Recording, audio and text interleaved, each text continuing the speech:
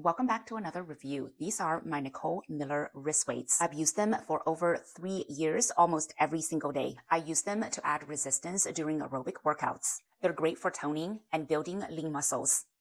In today's review, you're going to find unique features of the Nicole Miller wrist weights, my likes and dislikes after 3 years of use, and 5 exercise demos using these wrist weights. The weights are made with a comfortable, no-slip material, so they don't slide around when you're exercising and sweaty. They also have tough stitching, so they don't break easily. They have tough and large Velcro straps to help them stay put when you exercise. Their most unique feature is the thumb loop. Just put your thumb through the peephole, wrap the rest around your wrist, secure with Velcro, and you're ready to go. This feature helps the weights stay put. It's also a major like. Other likes include they're very comfortable and their quality. I do have one minor dislike. They do slip, however, not as badly as others. So how do you use them? Here are 5 exercises that you can do with these weights. First one is called lateral raises and around the world. This is a combination move. Start with your feet shoulder width apart and your palms facing each other. Raise both arms out and up and stop slightly above shoulder height. Now lower arms to starting position. And now raise them all the way up until they touch above your head. Next, another combo called squat and frontal raise.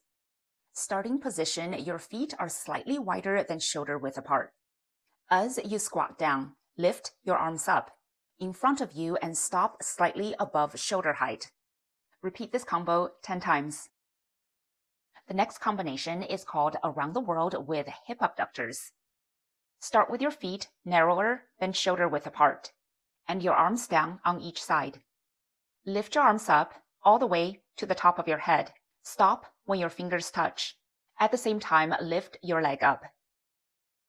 Jabs are great with wrist weights. These moves are called cross-body jabs. Start with your feet planted sturdily on the ground. Twist your torso and throw a jab right across. Repeat the move 20 times. Make sure that you extend your arm as much as possible and bring it back quickly. Last but not least, arm pulses.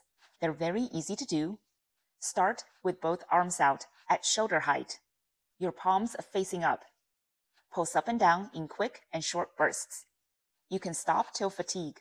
That means repeating until you can't do it anymore. That's all for today. Thank you for watching.